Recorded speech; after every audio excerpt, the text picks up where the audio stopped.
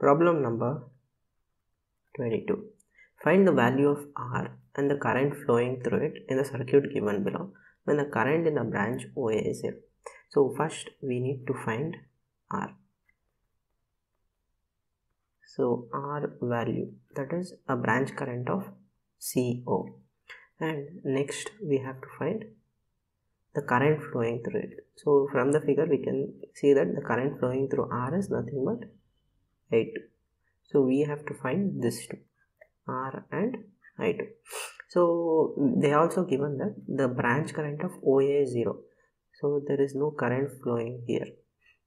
So first we will indicate that the branch current of BA is I1 and BO is I2.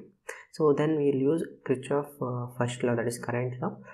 Applying this law to the junctions of B, A, O, we will write the current flowing. So from CB the current is I1 plus I2. It will split to I1 in branch BA, I2 to branch BO.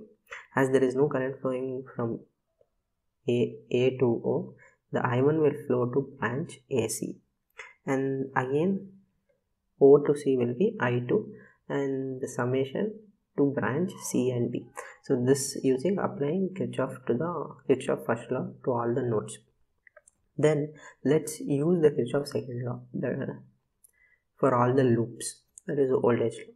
First we will take this loop and write the equation, that is minus 4i plus 0. As the branch current is 0, the voltage drop will also be 0, plus as the current is opposing, it will be plus 1 into I2.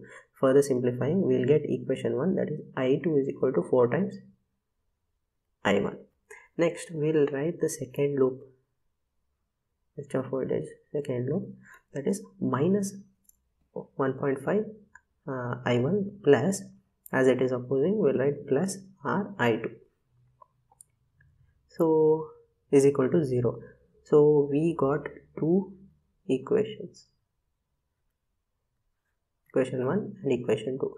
So we will simplify this equation number 1 in equation 2.